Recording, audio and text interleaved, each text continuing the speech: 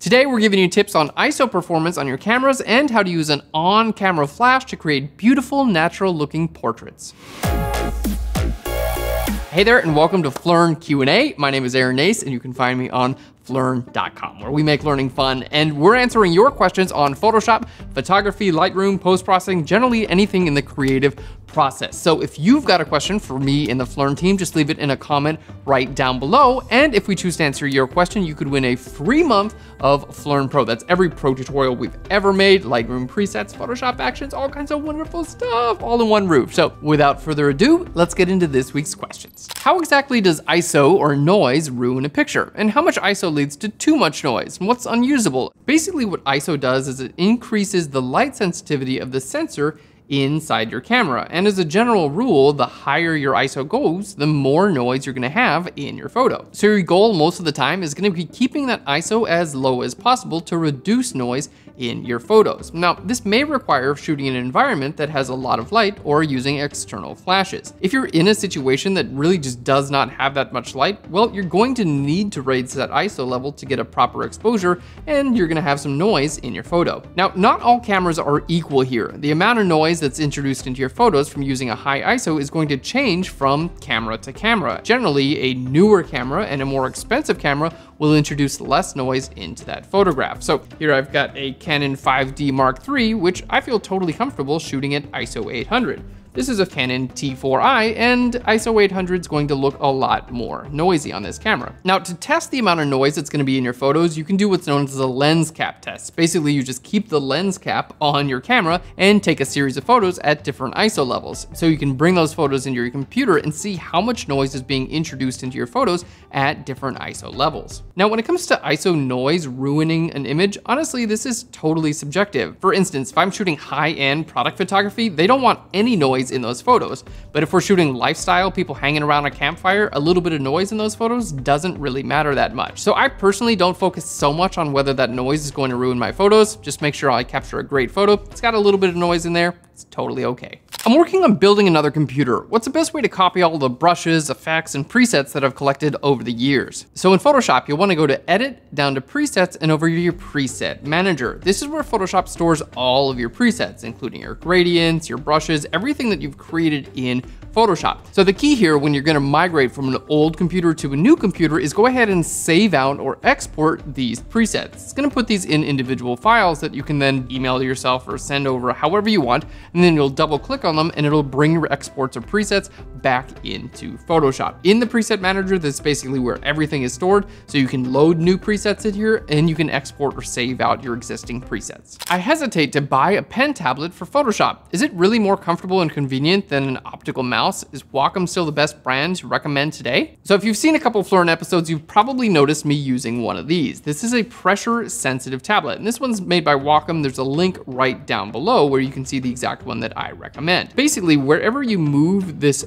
pen on this tablet, it basically correlates to the cursor on your screen. So it's kind of like a mouse. Now, when you think about a mouse, you have an on and an off switch. You either have a click or a not click. This guy has 2048 levels of pressure sensitivity. The harder I push onto the tablet, it's going to create different types of effects in my photographs. And this gives you a ton more control when you're editing your images. So when I first started using these pressure sensitive tablets, it definitely took a little while for me to get used to them. Now I've been using them for a while, and honestly, I would not go back the other way. It's like if you're painting a picture, it's like a mouse is like a rock. Like you put some paint on a rock and you like, poof, poof, poof. That's kind of like a mouse, and a tablet is kind of like a really nice paintbrush where you can vary your brush size and shape and stroke and pressure and all that. It's just gonna give you a much more natural feel on your canvas, which is gonna result in a better edited photo. So if you're considering buying one of these tablets, there are a few different price points to consider. This one is an Intuos Pro Small. I believe it's around $200, and I'm totally happy with these. Honestly, I don't personally use these buttons here on the side. I just set mine up to where I'm just using a small portion of my screen. So I would go with a totally small one It's gonna save you some money and do everything that you need. So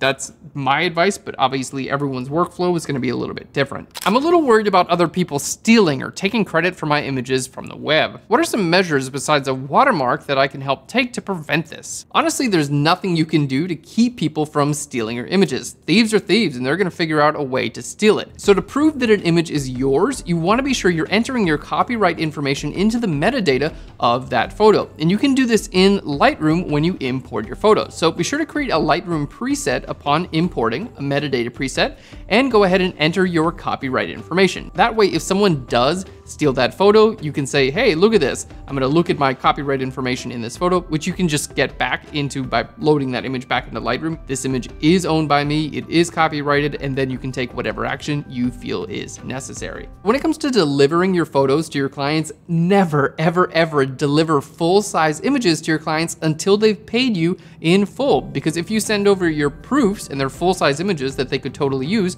what's to stop them from not paying you and just using those photos? There's not really much you can do. So they're not gonna be able to do much with the image that's like, 400 by 400 pixels or something like that. So that's gonna be your proof round, and once they've paid you in full, that's when you can send over your full-size images. What's a great technique to use on-camera flash for events or indoor pictures, but still maintain a natural look? So when it comes to on-camera flash, really you've got a few different options, and this is gonna be based on what camera you're shooting. So our first category comes with flashes that are built into the cameras. I'll just get the camera and a flash. So we've got an iPhone here. Obviously we got a little flash built into the camera on that one. We have an Instax camera, this type of style where the flash is built in right over here. And here we have a Canon T4i, and we have a little flash that kind of pops up. Now here you do have the control of how much brightness you'd like to come out of the flash, but you really don't have positioning control. So that's our relatively limited category. For our next category, we're looking at cameras like this. This is a Canon 5D Mark III, and it does not have an included flash in the camera itself. There's nothing that pops up. There's no way to have a flash on this camera unless you add an external flash. And that's what this hot shoe at the top is for. So here we have an external flash. This is a Canon 600 EX RT, and it just simply connects here at the very top. And now we have an external flash on this camera. This option, while it is a little bit more bulky, it's a little bit more pricey because you got to buy this thing as well. But once you start bouncing your flash, either you're going to bounce it towards the ceiling or maybe off towards a wall or something like that, then your light is going to bounce off that wall and create a very large light source and then bounce back towards your subject. So instead of having a really small light source that's just blinding right at your subject, you have a nice broad light source that's going to make your subject look a lot more natural. So the real key to using an on-camera flash and making that light look natural is making it basically look like the light isn't coming from the camera itself. So if you're using one of these with a on-camera pop-up flash, you're gonna be relatively limited, but as a positive note, even on an inexpensive camera like this T4i, most of these are going to have a hot shoe. So you can add an external flash and you're gonna get a lot more options for bouncing light with an on-camera flash. Last question. I wanna know how to make the most aesthetic looking grain for vintage-like and folk style photos. So adding grain or noise is a popular effect for making photos look a little bit older. And you can do this in Photoshop, you can do this in Lightroom, and you can do this in Capture One. So in Photoshop, you simply go to the noise filter and down to add noise. You have a few different options for the size and roughness that you'd like to create this noise. In Lightroom, it's gonna be in your develop module, and you've got basically the same options. Now, both Photoshop and Lightroom basically allow you to create one type of noise in your photograph. So they're okay.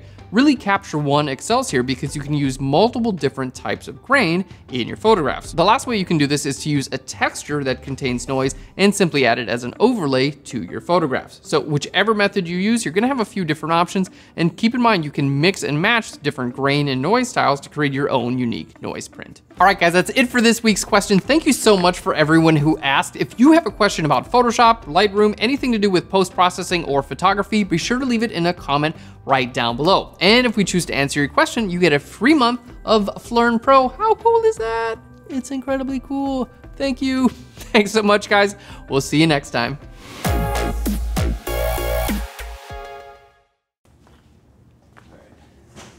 Alrighty. Taking credit for my images on the web. Damn you, train. You're ruining my train of thought. Maybe you'll have some more buttons, some more customability. Customability, that's not a word? really squanched that. Yeah, just squanched it. Just a squanch. Just a squanching.